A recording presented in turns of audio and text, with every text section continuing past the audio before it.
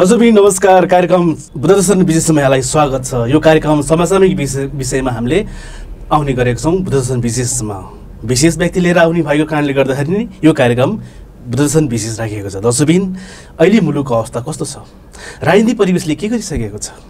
आज सुरुवात गर्नुभन्दा अगाडि नै मैले बिकिनी किलर ग्रुपमा रहेको एक चार श्रोताले के भन्थे भने नेपालको एयरपोर्टबाट हात्ती छिराउन सकिन्छ के भनेको। देशले 100 किलोभन्दा सुन काण्डले गर्दा देशै अहिले बहसको विषय भएको छ। युवाहरूको जमास अहिले यो खाडी मुखमा मात्र होइन युरोभरि छान लागिसक्यो। पानी परेन, जनताहरू अहिले पानी के को आधारमा खेतीपाती गर्ने भनेर चटारो छ। मुलुकमा भ्रष्टाचारले यति मौलाएको छ कि घर घर गाउँ गाउँ सहर सहरमा भ्रष्टाचारले मौलाएको छ।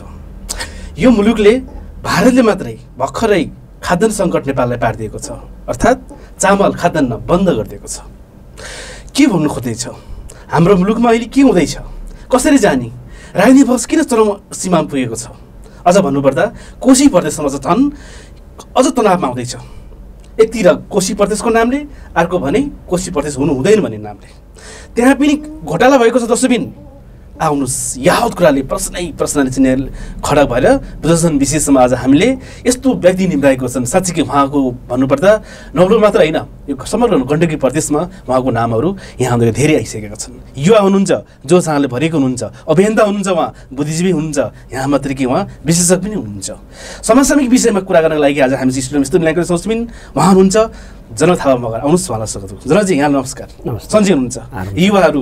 युवाहरूको टिमलाई युवाहरूले प्रश्न गर्नुपर्ने भएर तपाईँलाई बोलाइएको छ। ठिक छ। तपाईँले सुरुवात मैले कहाँबाट सोधौँ, प्रश्न छन् यति भनिदिनुहोस्। मैले सुरुवातमा भने नेपालमा एकजना खुखार अपराधी बिगिनी किलरले उहाँले भनेको यो तात्पर्य के हो कि नेपालको एयरपोर्टबाट हात्ती छिराउन सकिन्छ भन्नुभएको थियो, के भनेको थियो, त्यहाँबाट सुरु गरौँ प्लिज। तपाईँले ट्याक्कै भन्नुहोस् किन भनेको त्यस्तो। तपाईँ युवा पनि हो, बुद्धिजीवी पनि हो, विशेषज्ञ पनि हो। त्यो खुखार चार्ल्स सोब्राजले भनेको त्यो शब्दहरू आज साबित भएको छ। आज दिनहाडै यस्तो देशैभरि सुनकाण्डको कुरा आउनुपर्ने, देशैभरिमा आज छापा मारेको छ। यो छापा कस्तो, जनताकोमा होइन नेताकोमा होइन, यो के भन्छ उच्च उदस्त भएको व्यक्तिहरूको घरमा छापा मारिएको छ। यो देशको राजनीति कता गएको छ त ट्याक्कै भन्नुहोस्। तपाईँ बुद्धिजीवी हो। यस्तो छ, अहिले सुनकाण्डको कुरा जुन तपाईँले उठाउनु हो, यो सुनकाण्ड सुन तस्कर होइन के, सुन तस्कर होइन, त्यो एउटा व्यापार हो, व्यवसायीहरूको एउटा व्यापारीहरूको चाहिँ व्यापार हो।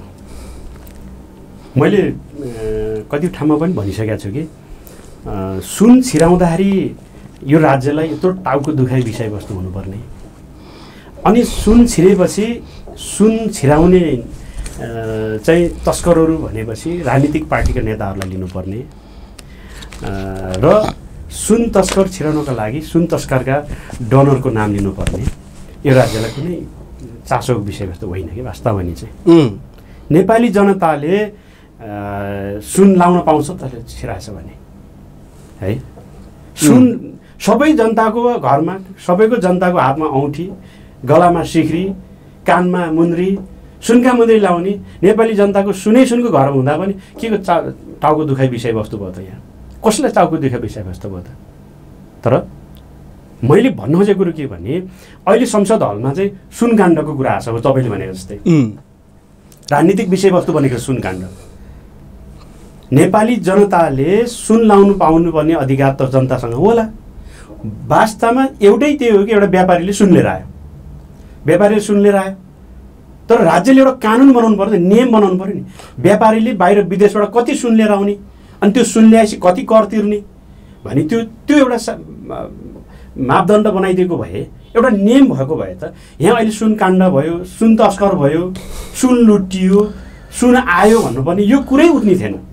अहिले संसद हलभित्र सुनको कुरा उठाउने मान्छेलाई लाज लाग्दैन।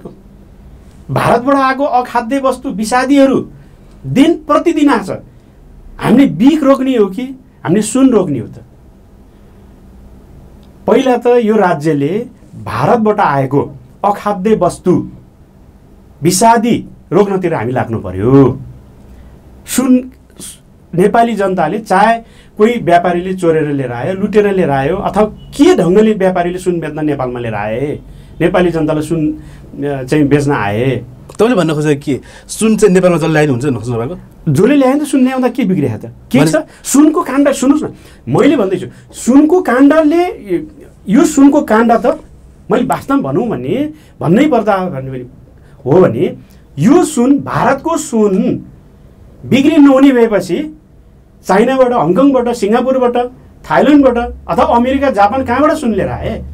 त्यो सुन भारतको सुन नबिक्री चाहिँ भारतको सुन नेपालमा बिक्री नहुने भयो।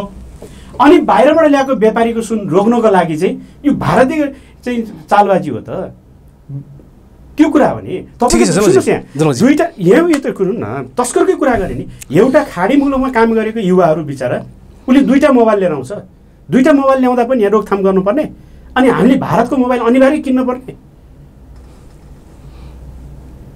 जबसम्म यो राज्य विदेशीको गुलामीबाट चाहिँ मुक्त हुँदैन तबसम्म यो देशमा यस्तै यस्तै काण्ड हो। अहिले संसदहरूभित्र संसदहरूलाई लाज लाग्दैन, राजनीतिक पार्टीहरूलाई लाज लाग्दैन सुनको कुरा उठाउनलाई। सुनको अस्ति भर सुनको कुराभन्दा अगाडि कहिले सुनको काण्ड, कहिले स्वाहिनी काण्ड, अनि कहिले तपाईँको चाहिँ नेपाली जमिन फलानाले बेच्यो भनेर बालटारको काण्ड। अनि यो काण्डै काण्ड मचाइदिने देशमा सुशासन र शान्तिपूर्ण ढङ्गले चाहिँ राज्य सञ्चालन गर्न नदिने। तर जनकजी त अहिले हाम्रो देशमा जुन सुनकाण्ड भएको छ यो त कसको भनेर खुलेको छैन नि त। भित्रै मिलेमत्तमा ठुल्ठुलो माछाहरूको हात रहेको छ भनेर एक किसिमको चाहिँ यहाँ आँकडा आइसकेको छ। 100 किलो सुनहरू कहाँबाट आयो, कसरी आयो, ट्याक्सीसम्म त्यहाँबाट थाहा हुन्छ नि त। 100 किलो मात्रै होइन, म त भन्छु यो देशमा 10,000 किलो सुन नेपाल भित्रियोस्। सबै नेपाली जनताले सुन लगाउँदा के गर्छ? नेपाली जनताले सुन लागेको होइन नि त जनकजी। यसको मालिक को भनी त राज्यलाई प्रष्ट थाहा छ त, प्रष्ट थाहा छ त। एउटा के भुजेल भन्ने 21 वर्षको ठिटोलाई सुनको मालिक बनायो। अहिले मिडियामा त्यो भुजेल भाइको घर, परिस्थिति, उसको ब्याकग्राउन्ड सबै हेर्दाखेरि त्यो अवस्था देखिन्छ। सबै राज्यलाई सब थाहा छ, यहाँको सुरक्षा निकायलाई पनि थाहा छ सुनको मालिक भन्ने सबै कुरा। तपाईँले मैले मालिक को भनेर खोज्नै पर्दैन नि। राज्यले एउटा कानुन नियम अहिले बनाइदिनु, संसदहरूभित्र सुन तस्कर भयो भनेर एउटा राजनीतिक पार्टी अठाउने के कराउने, अर्को राजनीतिक पार्टीले कराउनु भन्दा सुन लिएर आएछौ, सुनको यो तरिकाले चाहिँ नियम कानुनमा यो कर तिर्नुपर्ने, यो कर तिरेर तिमीले नेपाली जनतालाई सुन लगाइदियो भनेर एउटा मापदण्ड, एउटा नियम बनाएर त ठिकै छ जनकजी। हामी सुन काण्डतिर धेरै अल्झिराख्नु। नेपालको संसद भवन कस्तो अखडा भइदियो भने कहिले सुनकाण्ड, कहिले दलितहरूको घर कहाँ कहाँ जलेको छ त्यसको काण्ड, कहिले चाहिँ यो के भन्छ ललित निवासको काण्ड। त्यहाँको संसद जुन हामीले भनेको छ तिनीहरूको कार्ययोजना के हो? कुनै पनि देशपट्टि बहस गरेको देखिँदैन, खालि एक विषयमा गर्दै उहाँको दिन कटेको हुन्छ। तपाईँले के लाग्छ? तपाईँ एउटा विज्ञ पनि मैले भने त के लाग्छ भने किन यस्तो भइदियो? जबसम्म हामी बाहिरी हस्तक्षेपबाट जबसम्म हामी मुक्त हुँदैनौँ, उपनिवेशवाद राज्यबाट हामी जबसम्म मुक्त हुँदैनौँ, यो काण्ड यस्ता काण्डहरू मचिरहन्छन्। एक नेपालीले अर्को नेपालीलाई जुदाइराख्छ। नेपाली जुदाएको हो, नेपालीले जुदेको, यस मिलेको कि जुदाएको कसरी भयो ट्याक भन्नुहोस्। के छ भने यो नेपाललाई केही विदेशी शक्तिहरूले नेपाललाई सुशासनको राज्य प्रणाली भएको देख्न चाहँदैनन्। कसरी हुन्छ ती विदेशीहरूले नेपालका सम्पत्ति कब्जा गर्ने, यो नेपाल राज्यलाई चाहिँ उसले चाहिँ विघटन गर्ने र यो चाहिँ देश नै कब्जा गर्ने पक्षमा छ। आज त्यसैका विदेशीहरूको गुलामी गर्ने एकात्मक नेपाली दाजुभाइ साथीहरू हुनुहुन्छन्, ती राजनीतिक पार्टीका नेताहरू पनि हुनुहुन्छन्। उहाँहरू दलालहरूको चाहिँ फन्दामा पर्नु भएको र उहाँहरू दलाल पनि बन्नु भएको छ।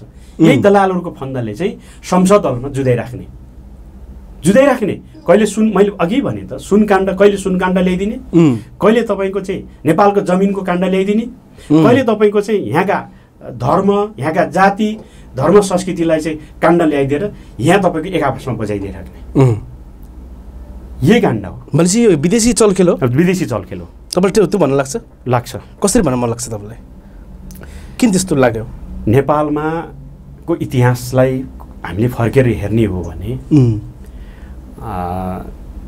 यो राज्यलाई, नेपाललाई कसरी हुन्छ साम्राज्यवादीले नेपाललाई सेन्ट्रिपोस्ट बनाउन खोजिरहेछ, उसका सेनामेना ल्याएर यहाँ राख्ने र यसले उत्तरपन्थीहरूलाई आक्रमणको तयारी गर्ने र दक्षिणपन्थीहरूले चाहिँ यो देशलाई चाहिँ हाम्रो अधीनमा राख्ने र यसलाई सिक्किमीकरण गराएर शासन प्रणाली व्यवस्था गर्ने भन्ने योजनामा लागेपछि अनि देशभित्र अनि नेपाली दाजुभाइमा फाटो ल्याइदिने अनि तपाईँको यहाँ विभिन्न काण्डहरू मचाइदिने अनि त्यो काण्डभित्र चाहिँ नेपालको राजनीतिक दल बनाउँदाहरू चाहिँ नबुझिकन एक आपसमा झैझगडा भइराख्नु यही हो अहिले संसद। त्यसो भए देशैभरिमा जनकजी देशैभरिमा शासित त्रिपुरा स्थान त हुँदा हुँदै पनि जहिले पनि बारेको मात्रै कुरा हुने किन?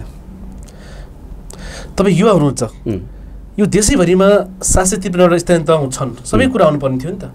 खालि बालिङको कुरा आउने, हर्क सामको मात्रै कुरा आउने, बारम्बार आइराख्नु यो त के हो? यो त नयाँ पुस्ताले दिएको एउटा चाहिँ अभ्यास हो। के अभ्यास हो? जस्तै बालेन एउटा नयाँ पुस्ताको भाइ युवा ठिटाहरू यहाँ आए, बालिनसित युवा त धेरै छन् नि। होइन, सबै यो देशमा तमाम युवा शक्ति छन्। सबै युवा शक्तिहरूको चाहिँ राष्ट्रभक्ति देशभक्ति भावनाहरू छन्। बालेनमा त्यो छ, हर्कसँगमा त्यो छ। उहाँहरू त जनकजी दलविहीन हो नि त। हो कि दलविहीन युवाले चाहिँ काम गर्छ? त्यसो भए तपाईँलाई के लाग्छ? यस्तो छ, एउटा सङ्गठनमा आबद्ध भएर चाहिँ अगाडि बढ्न सक्ने युवाहरू पनि छन्। एउटा तपाईँको काम गर्नको लागि देशभक्ति काम गर्नको लागि दलै चाहिन्छ भन्ने पनि छैन, दल नै आवश्यकता पनि छैन। जनताले चाहिँ मनोनित गरेपछि, जनताले चाहिँ चुनेपछि, जनताले चाहिँ साथ दिएपछि देशभक्ति काम गर्नको लागि। तर हाम्रो मुलुक त जनकजी दलीय व्यवस्थामा आधारित मुलुक हो नि त।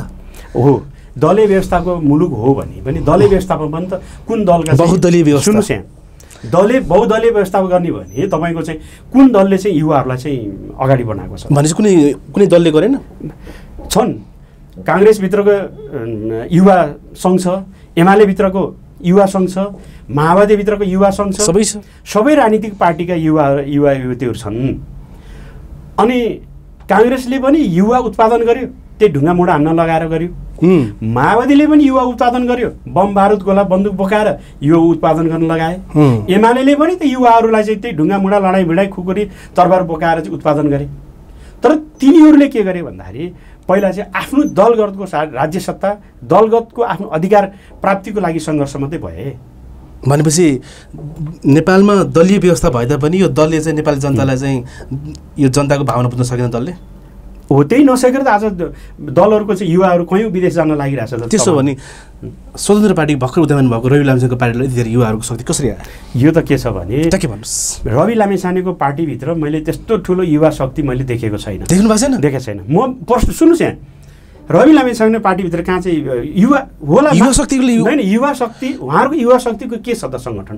सबै एमालेबाट गएका युवा, केही एमाले पार्टीमा रुष्ट भएका एमाले, काङ्ग्रेसभित्र भएका रुष्ट भएका एमाले, माओवादीभित्र रुष्ट भएका, साना दल के झिनामिसाना पार्टीभित्र रुष्ट भएका, राजनीतिक वैचारिकमा बहस गर्न नसक्ने साथीहरू, समाजलाई नबुझेका साथीहरू र देशलाई नबुझेका साथीहरू र यो जनताको भावना नबुझेका साथीहरूले कहिले एउटा कुन पार्टी, कहिले कुन पार्टी, यही युवाहरूको जमात त यता र उता गरिराख्ने। सुन्नुहोस् न, सच्चा देशभक्ति युवाहरू त म श्रम गर्छु, म श्रम गरेर चाहिँ मैले चाहिँ राष्ट्रलाई चाहिँ केही गर्न सक्नुपर्छ, केही गर्नुपर्छ भनेर आज बाध्यताले चाहिँ खाडी मुलुक गएका छन्। श्रम गर्ने युवाहरू विदेश गइसके, बुझेका युवाहरू र अलिकता श्रम नगर्ने र नेताको चाकरीबाजी, कुन नेताको चाहिँ पावरफुल छ? आज रवि लामिछाने सत्तामा छ, उसका 2-4 जना सांसदहरू छन्, 2-4 जना मन्त्रीहरू पनि होलान्। तिनको पछि लायो भने चाहिँ म केही गर्न सक्छु कि, यहाँका चाहिँ तस्कर गर्न सक्छु कि, ठेक्कापट्टा गर्न सक्छु कि, अनि नेतालाई चाहिँ अलिकता मैले भनसुन गरेर चाहिँ मैले आफ्नो यहाँ दादागिरी गर्न सक्छु कि भन्ने त्यस्ता युवा चाहिँ अहिले चाहिँ के नयाँ पार्टी, के घन्टी पार्टीतिर सामेल भएको मैले देखेको छु। रवि लामिछानेको पार्टीले त देशैभरिमा युवाहरूको जमास भएर 84 को निर्वाचनमा त विज्ञहरूले त अब रवि लामिछानेको पार्टी मात्रै हुन्छ भन्छ नि त तनजी। के भन्नुहुन्छ ट्याक्कै? यो देशमा 2007 सालदेखिको इतिहास हेर्नुहोस्, क्या इतिहास हेर्नुहोस्। यहाँ 2007 सालदेखिको पार्टी आज यही नेपालमा छ। यो 2007 सालबाट 2080 सालमा कति राजनीतिक पार्टीहरू जन्मियो होला त? कति राजनीतिक पार्टीले युवाहरूलाई चाहिँ परिचालन गर्यो होला त? धेरै टाढा जानु पनि पर्दैन क्या। धेरै टाढा जानै पर्छ। रवि लामिछाने पार्टी नेकपा माओवादी पार्टीलाई हेर्नुहोस् न,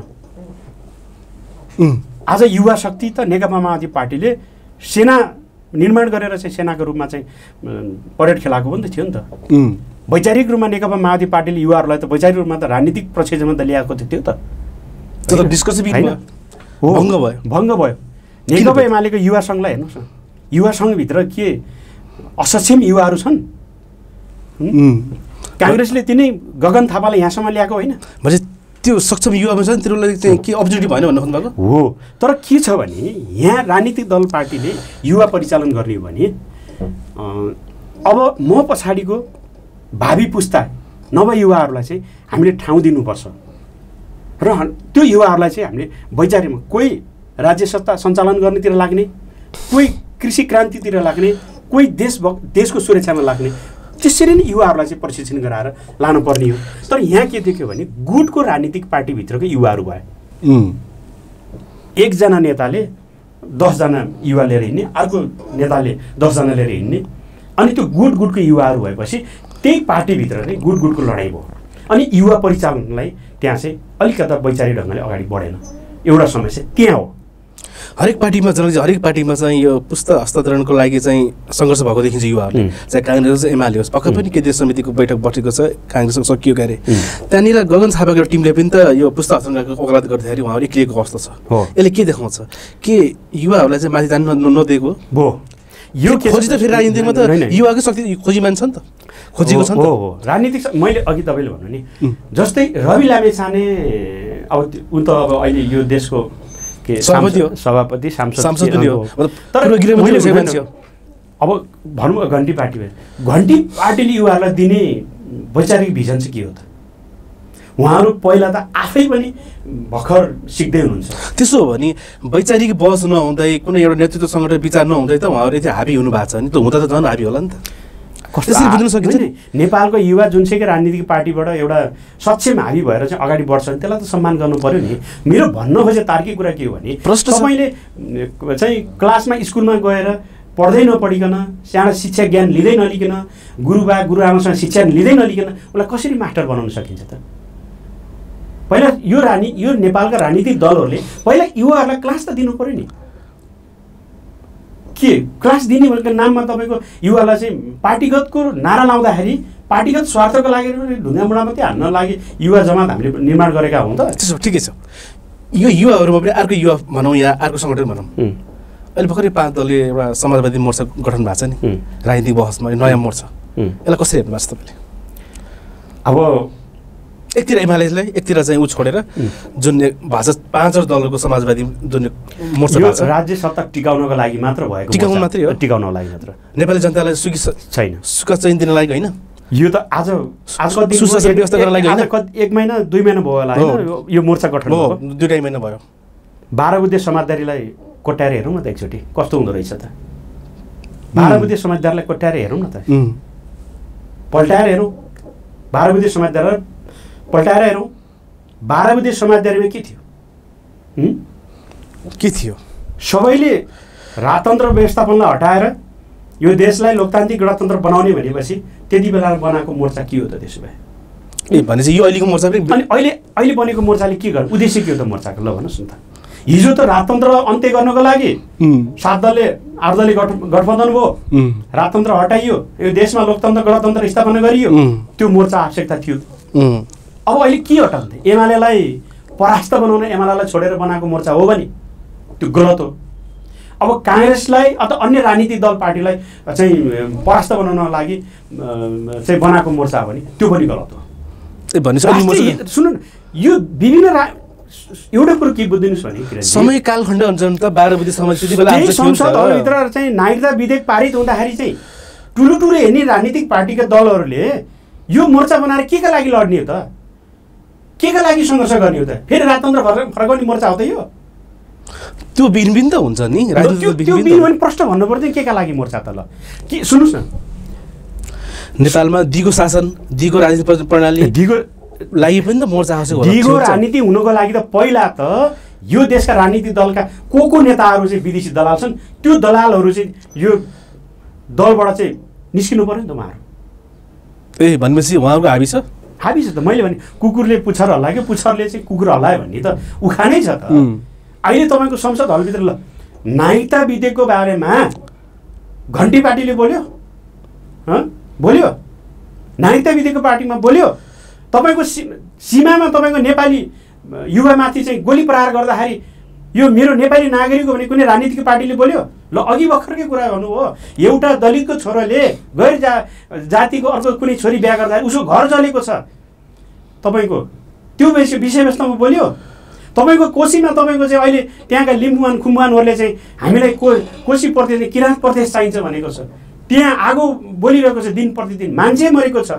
त्यसलाई समस्या सावधान गर्नको लागि यिनीहरू बोलेका छन्। यिनले सुन्नुहोस् न, यिनले त विदेशी मालिकहरूलाई रिझाउनको लागि मात्र विदेशी मालिकले जे भन्छ, विदेशीहरूलाई फाइदाको कुराहरू मात्रै यिनीहरूले चाहिँ बोल्छन्। अनि हिजो छाडी अस्ति भर्खर तपाईँको चाहिँ घन्टी पार्टीले नेपाली सेनाको बारेमा बोल्न सुहाउँछ। नेपाली सेना धेरै भयो रे, खर्च धेरै भयो रे, कटौती गर्नु पर्यो, आइसक्यो। तपाईँलाई के लाग्छ? नेपाली सेनालाई हामी नेपाली जनताले नेपाली सेनालाई तलब दिनु पनि पर्दैन। देशभक्ति सेना हो, चाहेको खण्डमा यो देश जोगाउनको लागि। देशभक्ति सेना त जनक चाहिँ यहाँभन्दा अलिक युद्धकालमा थियो, जनमुक्ति सेना पनि भनिन्थ्यो। मैले राष्ट्रिय सेना हाम्रो नेपाली सेना होइन, जनमुक्ति सेना त अहिले नेपाली सेनामा त सामेल भएका छन् त। नेपाली सेना भन्छ अहिले त नेपाली सेना छ। 2001 लाख कुनै पनि देशमा के भन्छ शान्ति सुरक्षा व्यवस्था लागि धेरै भयो। नेपालको सुन्नुहोस् न, नेपालको सुरक्षाकर्मीकै कुरा गर्ने हो भने नेपाल मैले अघि नै भने नि मालिकमा भर पर्छ क्या, पहिला अभिभावकतामा भर पर्छ। नेपालको सुरक्षाकर्मी आवश्यकता परेको खण्डमा ऊ देशभक्ति भएर लड्न तयार छन्। यहाँ नेपाली सेनालाई पाल्नुपर्छ र यिनलाई तलब दिनुपर्छ भन्ने कुनै व्यक्तिले चाहिँ कुरा उठाउनु पर्दैन। नेपाली सेनाको बारेमा त्यो कुरा उठाउने कुरा जायज होइन। नेपाली सेना अब यो देशमा पऱ्यो 5 लाख सेना बन्नुपर्छ। 5 लाख लगभग नेपालको जनसङ्ख्या 3 करोड हाराहारीमा पुगिसकेको छ। 5 लाख नेपाली सेनाको आवश्यकता छ। अब हामीलाई खुल्ला सिमाना छ, खुल्ला सिमानाको सुरक्षा कसरी गर्ने भन्ने विषयवस्तुमा हामीले चिन्ता गर्नुपर्छ। तर खुल्ला सिमाना मात्रै होइन जनकजी, दुईटा मित्र राष्ट्रहरू त हामीभन्दा शक्तिशाली छन्। 5 लाख त के 10 लाख भए पनि त काम दिन्छ। अब कुरा आयो, सुन्नुहोस् यहाँ, त्यसले त्यो 1 लाख पनि धेरै भयो। तपाईँ कसरी 1 लाख भयो? जस्तै भोलिको शान्ति सुरक्षा कुरा गर्नुहुन्छ भने उनीहरू त हामीभन्दा धेरै अगाडि छन्। त्यो 1 लाख त हामीसँग भारतमा आर्थिक अवस्था, भारतमा तपाईँको लगभग 11-12वटा ब्रिगेडरहरू होला है। चाइनामा लगभग त्यति नै ब्रिगेडरहरू छन्। नेपालमा सुरक्षाकर्मी कुरा गर्ने भने नेपाली सेना, नेपाल प्रहरी, सशस्त्र प्रहरी अनि अनुसन्धान विभाग यही नै भयो। अब स्थानीय सरकारी चलाएको नगर प्रहरीहरू भयो होइन। अब एकदम छिटो छरित्रो जनताको बिचमा पुग्ने सुरक्षाकर्मी भनेको नेपाल प्रहरी हो।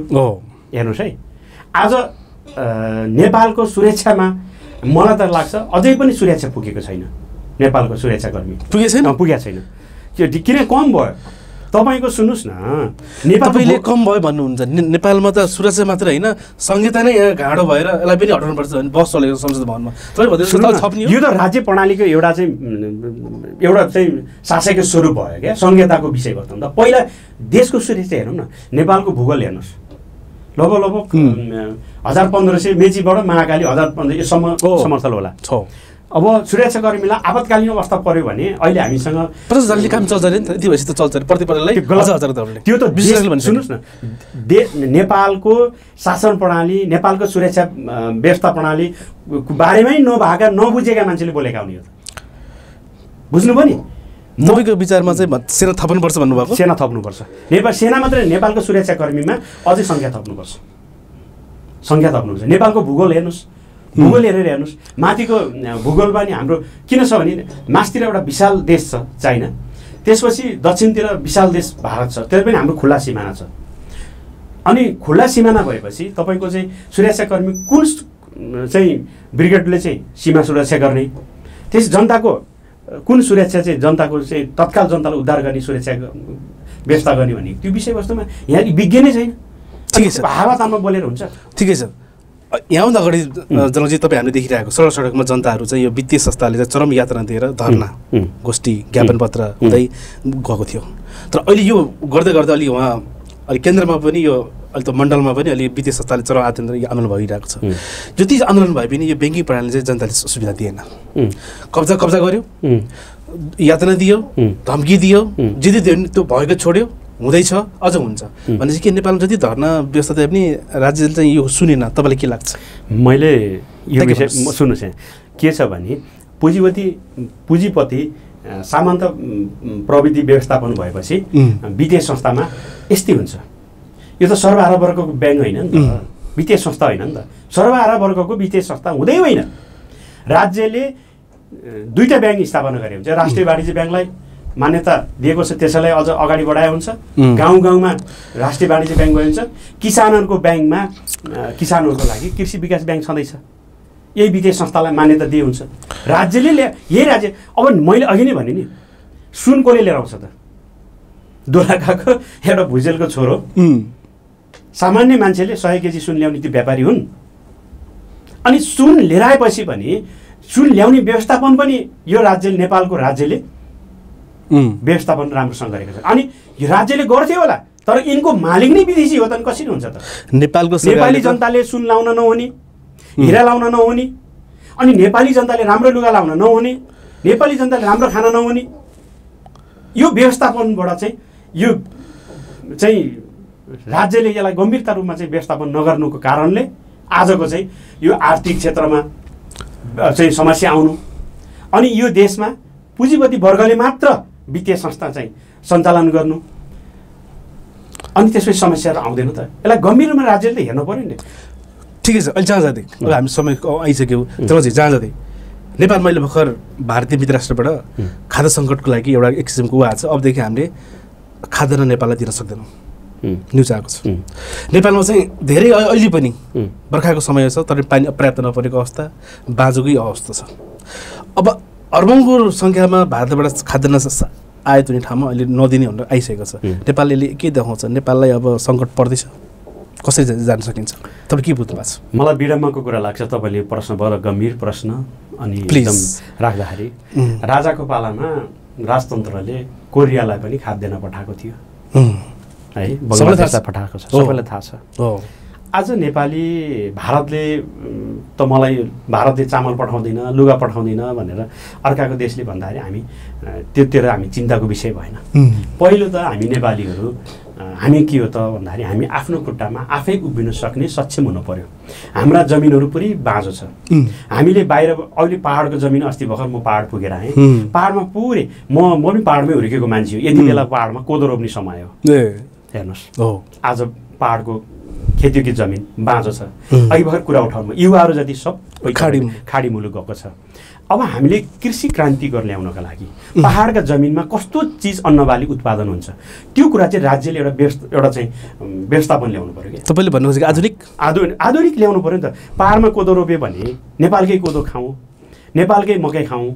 अब तराईमा तपाईँको अहिले खेत रोप्नको लागि सबै बिहारबाट आउँछन्, हेर्नुहोस् है।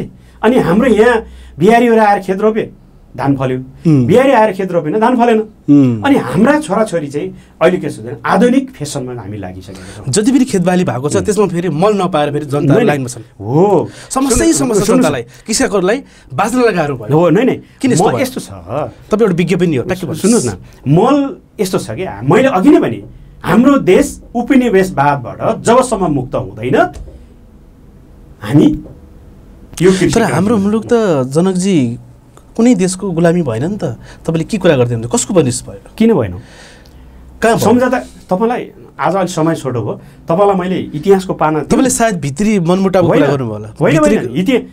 हाम्रा राजनीतिक पार्टीका नेताहरूले र यो शासक वर्ग जो शासकमा थिए तिनीहरूले योभन्दा पहिला धेरै गल्तीहरू गरेका छन्। सम्झौता धेरै भयो, सम्झौता गरेका छन्। त्यो अहिले सेनाको कुरा उठ्नु भयो नि, नेपाली सेनाले को चाहिने वस्तु भारतसँग नसोधिकन ल्याउन पाइँदैन। याद छ तपाईँलाई? यही नारायणीको पानी त्यो चितवनको र यो नवलपरासीको किसानहरूले पम्प लाएर तानेर चाहिँ युज गर्न पाइँदैन किसान। यो सम्झौता कसैले गर्यो? अनि त्यो मात्रै होइन, तपाईँको हामीले नेपाली जनताले एक गाँस भात खानको लागि भारतसँग सोध्नुपर्ने सम्झौता कसैले गर्यो? अनि आज भारतले धम्की दिँदैन त म चामल पठाउँदिनँ नि। चामल यही नेपालमा फल्छ, हेर्नुहोस्।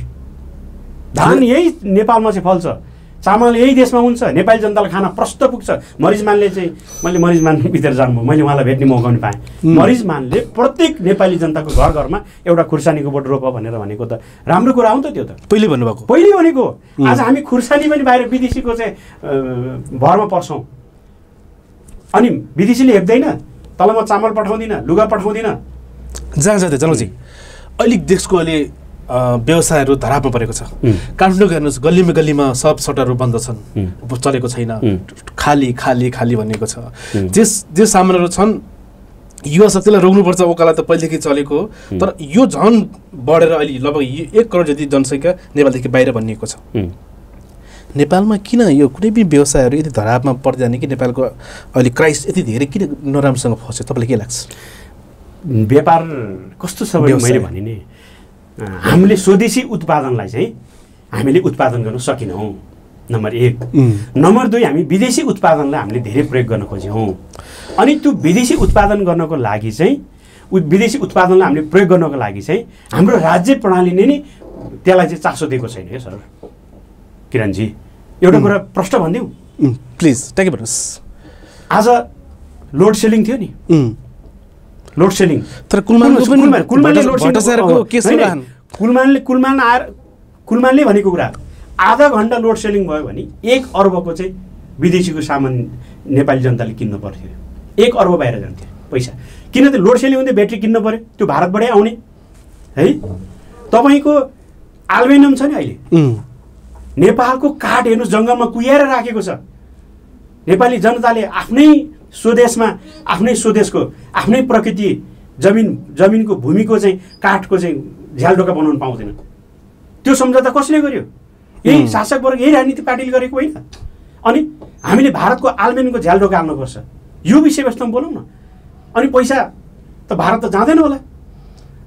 हेर्नुहोस् ब्याट्री लोड सेडिङ, यहाँ यत्रो बिजुलीको चाहिँ खानी भएको ठाउँमा अनि लोड सेडिङ गरेर नाटक गर्ने यहाँको व्यापारी होइन। अनि त्यो त्यही विदेशी व्यापारीले चाहिँ यहाँको शासकलाई चाहिँ कमिसन दिएर चाहिँ लोड सेलिङ गर्न लगाउने। आखिर त कुलमानले देखाइदियो त। तर कुलमानकै व्यवस्थामाथि पनि व्यापारकै कुरा गर्ने, सुन्नुहोस् यहाँ, व्यापारकै कुरा गर्ने भने नेपालमै बनेको सिस्नुको लोकताले बनेको कपडा हामीले लाउन नहुने, अनि त्यो लुगा चाहिँ हामीले, त्यो मात्रै होइन, नेपालमा उत्पादन भएको सुपारी भारत जाँदाखेरि चाहिँ लानु पर्दाखेरि चाहिँ तस्कर भयो भने, सुपारी तस्कर भयो भने भारतबाट आएको विषादी खाद्य वस्तु, फलफुल, चामलदेखि लिएर हरेक खाद्यान्न चाहिँ हामीले खानुपर्ने बाध्य, हामीले खानै पर्ने। त्यो सम्झौता कसले गर्यो? अस्ति भर संसदमा विषादी चेक गरौँ भन्दाखेरि त्यही संसद हलभित्र कोले चाहिँ तपाईँको विषादी चेक गर्न हुँदैन भन्ने चाहिँ तिनको नाम नेपाली जनताले बुझ्नु परेन।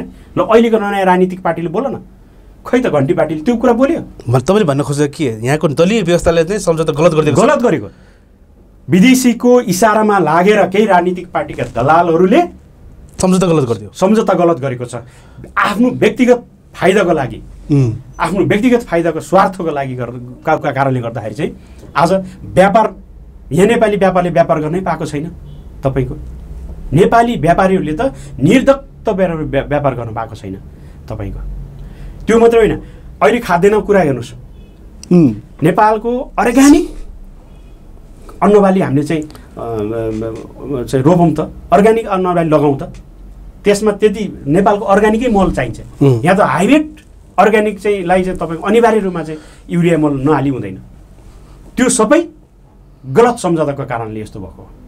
भनेपछि नेपाली जनताले दुःख पाउने अवस्था सबै राजनीतिक दलले गर्दा हो। नेपाली जनताले, म अन्तमा के भन्छु भने, साँच्चै हामी नेपाली जनता देशभक्ति भावना लिएर एक नेपालीले अर्को नेपालीको विरोध नगरिकन हामी सबै नेपाली हौँ भनेर सम्मान भावनाले बाटोमा हिँड्दाखेरि पनि नमस्ते भन्ने, नमस्कार भन्ने, के छ भन्ने, तपाईँले त्यस्तो कुरा गर्नुभएको छ कि हाम्रो नेपाली, प्रत्येक नेपालीको टाउकोमा अहिले 76,523 रुपियाँ ऋण छ। तपाईँले भन्नुहुन्छ विरोध नगर, नमस्ते भन्ने भन्नुहुन्छ। बेलुका के खाउँ, बिहान बेलुका खाउँ भन्ने अवस्थामा छ नि, त्यो पनि गुज्रिँदैछ होइन, अझ ऋण थपिँदैछ। तपाईँ भन्नुहुन्छ नमस्ते भन्ने हुन्छ। नेपाली जनताले कसरी नमस्ते भन्छ? नेपाली जनताले जङ्गलको चाहिँ गिट्ठा भ्याकुर खाएर बाँच्न तयार छ। यही भूमिको चाहिँ पुरो अन्तिममा माटो खाएर बाँच्न तयार छ। नेपाली जनता देशभक्ति भएर बाँच्न तयार छ।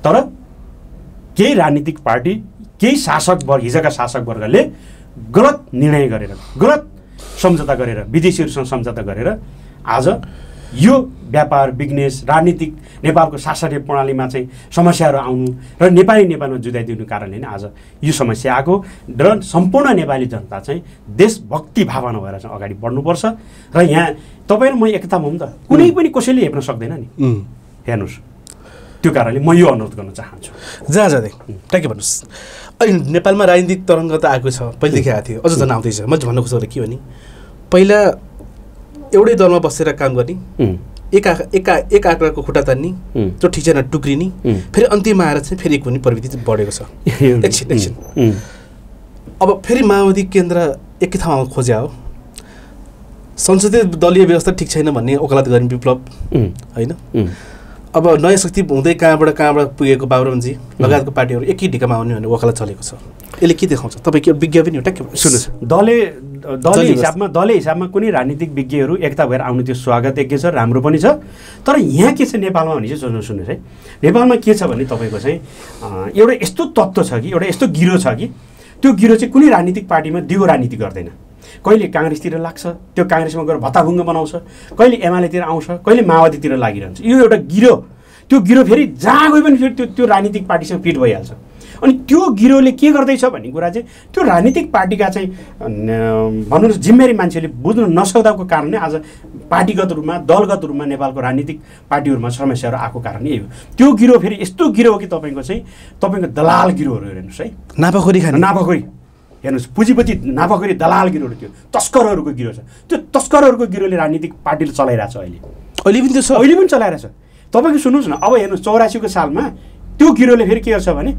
ठ्याक्कै एउटा पार्टी छोडेर कुन पार्टीले टिकट दिन्छ कुन पार्टीले मलाई चाहिँ मन्त्री बनाउँछ कुन पार्टीतिर चाहिँ मलाई चाहिँ अलिक चाहिँ पद दिन्छ त्यतिर लागिहाल्छ फाइदाको रानी तपाईँको चाहिँ अहिले देख्नु न कुनै व्यापारीले तपाईँको सांसदको टिकट ल्याउने व्यापारले त ठुल्ठुलो कल कारखाना बनाउने फ्याक्ट्री खुलाउने मजदुरहरूलाई काम दिने आफ्नो माल सामान अन्तर्राष्ट्रिय रूपमा चाहिँ व्यापार गर्ने होइन व्यापारीले हो कि होइन ठेक्कापट्टा गर्ने ठेकेदारले के गर्ने हो बाटोघाटो बनाउने निर्माण गर्ने त्यो विकासको नाम काम गर्ने हो कि होइन अनि कर्मचारी के हो नि जनताको सेवा गर्ने जनताको समस्याको पिरमर्का बुझ्ने शिक्षकले के गर्ने विद्यार्थी साना केटाकेटी भाइ बहिनीलाई पढाउने त्यो होइन यहाँ त पुरै राजनीतिक एउटा राजनीतिक पार्टी समातेर ठुलो नेता बन्ने रातारात तस्करी बन्ने रातारात तपाईँको चाहिँ दलाल गर्ने अनि त्यसपछि तपाईँ जहाँ जाँदै भनिदिनुहोस् अब हाम्रो भुटानी शरणार्थीले गर्दा एउटा ट्विस्ट नेपालमा फेरिएको छ राजनीतिक होइन केही सब्जेक्ट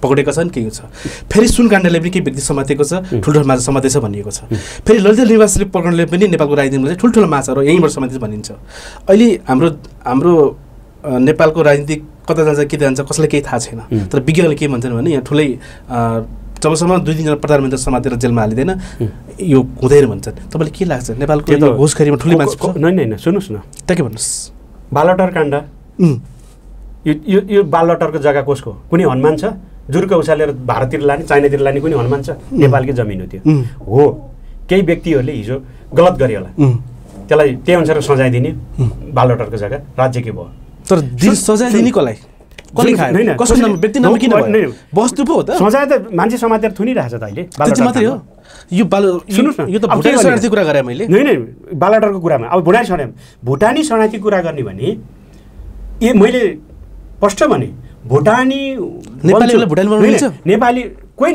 नेपाली कोही साँच्चै नेपाली चाहिँ हो भने सच्चा नेपाली नागरिकता लिएको मान्छे मलाई चाहिँ म डुप्लिकेट भुटानी बनेर चाहिँ मलाई अमेरिका म जान्छु भने त्यो भन्ने व्यक्ति पनि त्यो मान्छे पनि त गलत होला नि त नि एउटा कुरो अर्को कुरो अनि पठाउँछु भनेर जानेहरूलाई त समातेर कारबाही गरिरहेछ त मात्रै गरेको छ होइन गर्दैछ अझ पनि ठुल्ठुलो त हात परेको छैन सुन्नुहोस् न अब ठुलोमा अनि कोलाई खोज्ने त अब ठुलो को त अब प्रधानमन्त्री अहिले प्रधानमन्त्री पुष्पकमल दाहाल प्रचण्ड होइन अनि एकात्मक व्यक्तिलाई प्रचण्डसँग रिस भयो होला अनि संसद हलभित्र म प्रधानमन्त्रीलाई कारबाही गर्छु भनेर हुन्छ प्रमाण दिनु पर्यो नि प्रमाण त्यहाँ प्रधानमन्त्रीको राजीनामा त पटपट मारेको मागे राजीनामा केमा माग्ने सुन्नुहोस् यहाँ नेपाल हो यही कुरा चाहिँ भएन क्या नेपालमा जबसम्म देशभक्ति भावना सबै राजनीतिक पार्टी र नेपाली जनतामा हुँदैन तबसम्म यो नेपालको शासकीय प्रणालीमा यस्तै अराजकताहरू आउँछ हामी एउटा कुरा तपाईँलाई इतिहास बताइदिउँ, हामीले राजाको चाहिनौँ। राजाको विरुद्धमा नाना थरीको युद्धसम्म भयो, राजालाई हटाइयो। राजाले सरसम्मान शान्तिपूर्ण ढङ्गले राजगद्दीबाट हट्यो। राजा पछाडि गिर्जाबाबु आउनुभयो, प्रधानमन्त्री बन्नुभयो। गिर्जालाई नाना थरी गाली गर्नुभयो। फेरि गिर्जा बाँचुन्जेलसम्म प्रधानमन्त्री कुर्सीमा बस्नुभयो, देश चलाउनु भयो, मरेर जानुभयो, बितेर जानुभयो। गिर्जा पछाडि विभिन्न प्रधानमन्त्रीहरू आउनुभयो। अहिले पुष्पकमल दाहाल छ। अब पुष्पकमल दाहाललाई प्रधानमन्त्रीबाट हटाएपछि ल राजीनामा दिउँ, उहाँले राजीनामा दिनुभयो। ल त्यही संसद हलबाट ल पुष्पकमल दाहालभन्दा म सक्षम छु, यो राष्ट्रलाई सबैलाई म समान ढङ्गले बराबर मिलाएर लान सक्छु, म प्रधानमन्त्री हुन सक्छु भन्ने मान्छेले आफ्नो बायोडाटा दिउँ त।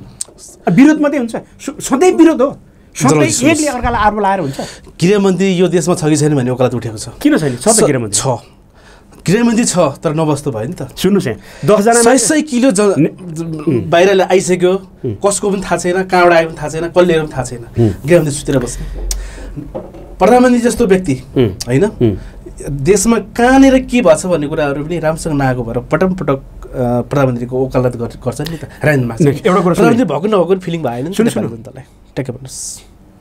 हाम्रो बानी कस्तो छ भने राज्यको पोलिसी हुन्छ क्या, हो है, राज्यको पोलिसी हुन्छ। म पनि कुनै बेलामा त्यो पोलिसीभित्रलाई म एउटा कुनै राजनीतिक पार्टीभित्र हुँदाखेरि मैले त्यो कुरालाई चाहिँ मनन गरेको छु क्या। राज्यको आफ्नै पोलिसी हुन्छ।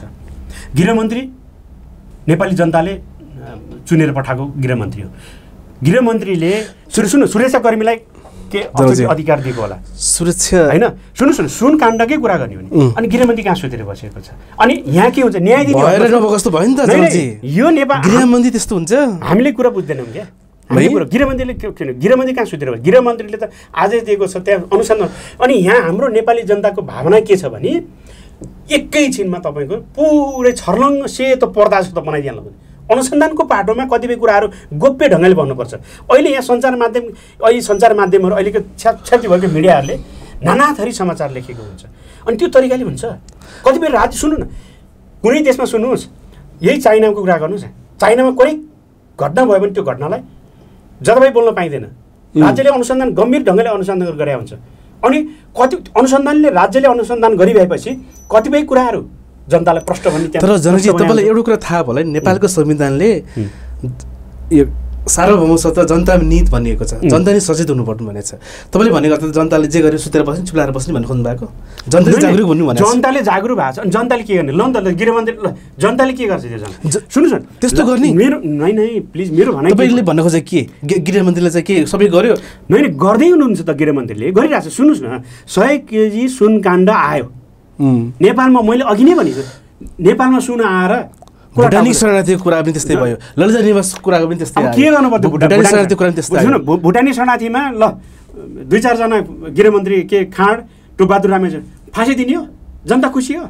फाँसीले मात्रै होइन नि, यो प्रविधि नै रोक्नु पर्यो नि। प्रविधि रोक्ने भने प्रविधि रोक्नकै लागि त हो त होइन। सुन्नुहोस्, वास्तविकता भुटानी शरणार्थी बनाउने को? चोरले सुन्नु करोडौँ रुपियाँ असुल गर्ने को? नेपाल जनतालाई। त्यसको लागि चलखेत आउनु पर्यो नि। किरणजी सुन्नुहोस् न, विज्ञ मान्छे हो। सुन्नुहोस्, त्यही त म भन्दैछु भन्दै, चोरले म चोर्दैछु भनेर चाहिँ राज्यलाई गृहमन्त्रीलाई सूचना दिएर जानुपर्ने हो।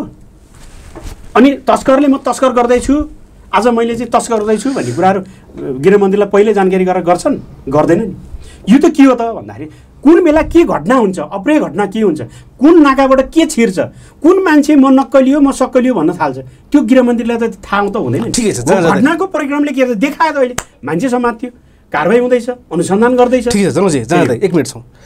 अब हाम्रो प्रधानमन्त्री अलि टिम हुन्छ, सायद आज आउँदो हुनुहुन्छ। जहिले पनि नेपालको प्रधानमन्त्रीलाई चाहिँ दुईवटा छिमेकी राष्ट्रले चाहिँ पहिलो भरमा चाहिँ मेरो देशमा गर, मेरो देशमा गर, मेरो देशमा गर भनेर होडबाजी चल्छ। यो किन यस्तो छ नेपाली राजनीतिमा? ट्याक्कै भन्नुहोस्, 1 मिनट सामु। अब त्यो राम्रो कुरा हो, बाहिर देश विदेशीहरूले नेपालको प्रधानमन्त्री दुईवटा छिमेकी राष्ट्रले पहिलो भरमा यताबाट गर उताबाट भन्ने काण्ड किन? मैले अघि नै हाम्रो देश के छ भने शान्तिको देश हो, बुद्धको देश हो। त्यो त पहिला थियो नि, सगरमाताको देश हो होइन? यो शान्तिको भूमिमा जन्मेको नेपाली जनताको छोराछोरी नै प्रधानमन्त्री, यही देशका यही नेपाली शान्ति हुन जन्मेको नेपाली जनताको छोराछोरी नै त्यसो हुँदा नेपाल शान्ति छैन नि त जनजी? नै नेपाली जनता शान्ति छैन नि त? किन छैन शान्ति? बुद्ध भूमि त भयो, नेपाली बुद्ध पनि भयो नि त? मैले अघि नै भने यो भनौँ म भन्दैछु। अनि एउटा कुरो के छ नि, हाम्रो देश नेपाल चाहिँ कस्तो हो, नेपालीहरू कस्तो हो भने दुईटै देशको प्यारो मान्छे हौँ। किन हामीलाई दुईटा देशको कुरा के गर्नुहुन्छ, यो विश्वको सबै देशले प्रधानमन्त्रीलाई बोलाउँदा हामी खुसी छौँ, राम्रो कुरा हो, एक खालको मित्रता। छस् यहाँको महत्त्वपूर्ण विजय र समयको लागि धेरै धन्यवाद। दर्शकबिन आजको समय सकेको छ। उहाँ हुनुहुन्थ्यो राजनीति विश्लेषक, बुद्धिजीवी, युवा नेता जनक थापा मगर। अर्को हप्ता यसै गरी आउनेछौँ। तबसम्मको लागि म लगायत मेरो सम्पूर्ण दिनुहोस्। नमस्ते।